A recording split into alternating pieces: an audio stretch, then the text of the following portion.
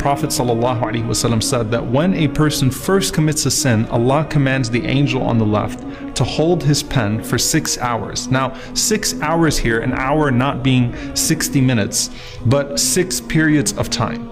There's a time where Allah subhanahu wa ta'ala says, hold off. It's someone who, fell into it and woke up right away and said, I can't believe I did that. Astaghfirullah, I turned back to Allah subhanahu wa ta'ala. And if that person repents within those 6 hours, then Allah subhanahu wa ta'ala does not have that angel write down that sin, but instead Allah subhanahu wa ta'ala has a good deed written for you. The Prophet ﷺ said that a sin is written down as one sin if a person actually commits it.